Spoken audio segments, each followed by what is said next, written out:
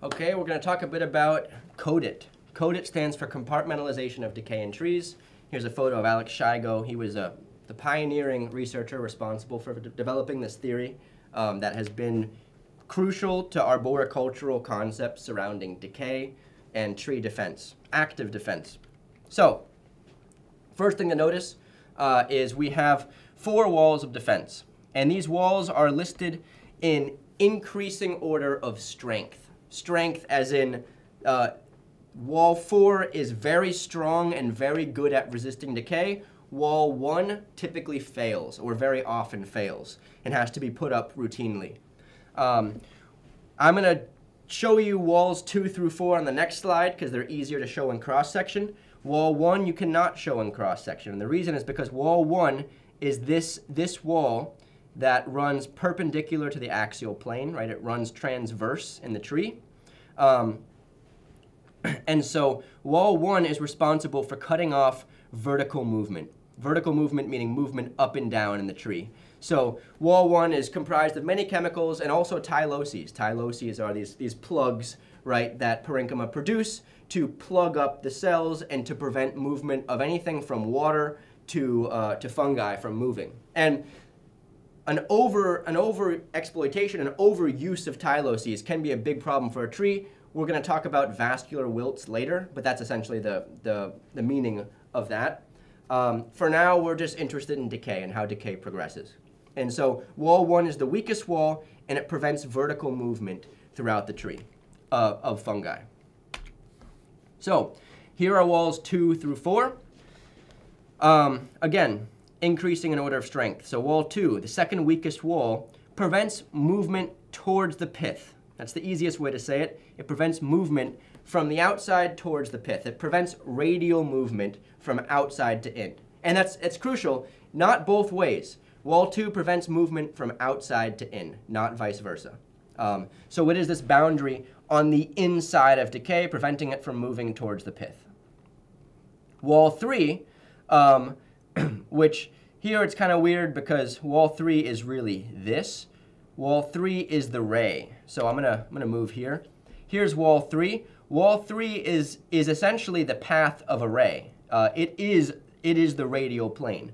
The radial plane makes up wall 3. You could think of a shield that if wall 3 is strong and wall 2 fails, let's say this wall fails, but wall 3 is strong here and here, you'll end up with what looks like a pizza slice. You'll end up with a triangle, right? So if the fungus is able to move past wall 2 into the pith, but wall 3 prevails, you're going to end up with a wedge-shaped decayed pocket.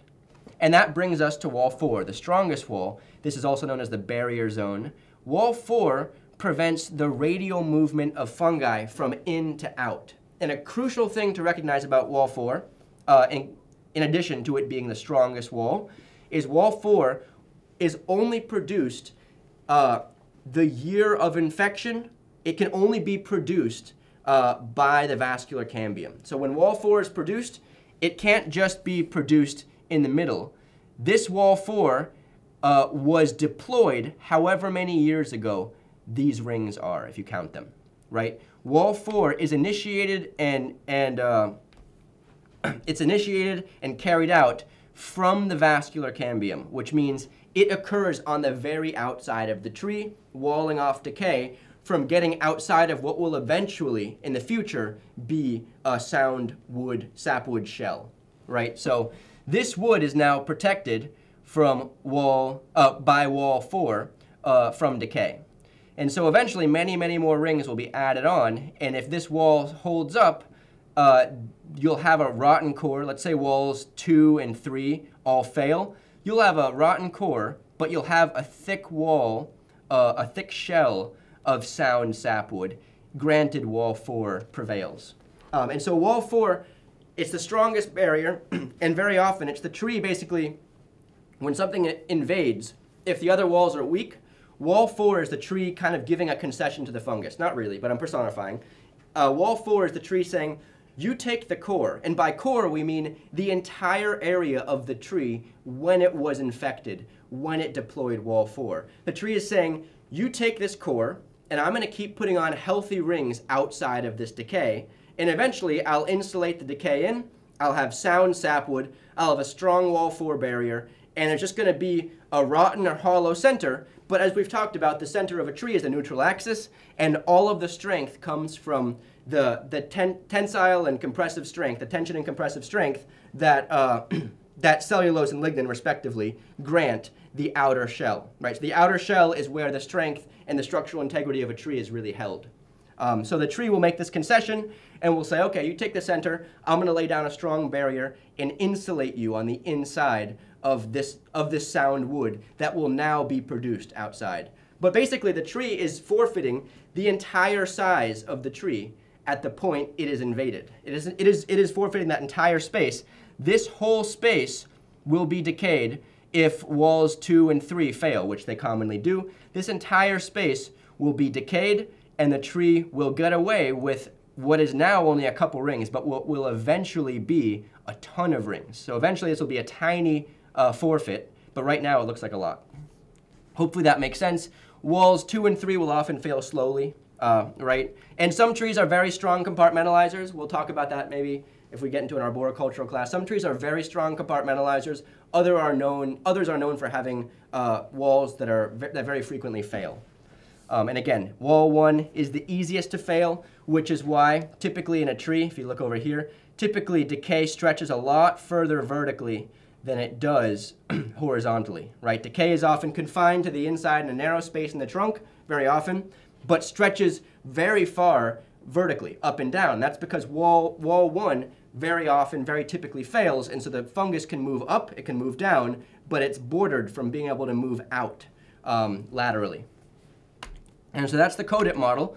Remember, CODIT only takes place, it only actively takes place in the sapwood. The sapwood has living parenchyma, the sapwood can respond actively. CODIT typically only takes place in the sapwood.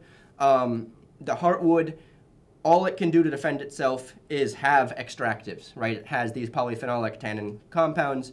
It has compounds that passively defend it, but it cannot actively defend itself through compartmentalization. And here's wall 4, see it's labeled, goes all the way around. Here's like some wound wood, some probably highly lignified. There's probably very few vessels in this wood. Lots of lignin. This is where the initial invasion occurred. But this wall 4 formed around the entire tree because it formed from the vascular cambium. When the tree was invaded, it formed from the vascular cambium. It's going to potentially allow this decay to keep moving. I mean, ideally, wall 3 stays strong, the decay doesn't move, but if it has to, it will hold wall 4 above all else and continue to put on new rings outside of wall 4, insulating the fungus and rigidifying its shell of sound sapwood. Wound wood we've talked about. This little red arrow depicts wall 4, the barrier zone. Wound wood forms outside of wall 4, typically right next to here's this dead, looks like a wound of some sort. I don't know, car backs into this. Sometimes you see axe marks on a tree and you see wound wood surrounding them. We have a little bit of death here, but you'll notice that often this death doesn't go very deep, or at least if it does, it takes years for it to go deep because wall 2 and wall 3 are hold for a while, maybe until they start to lose strength.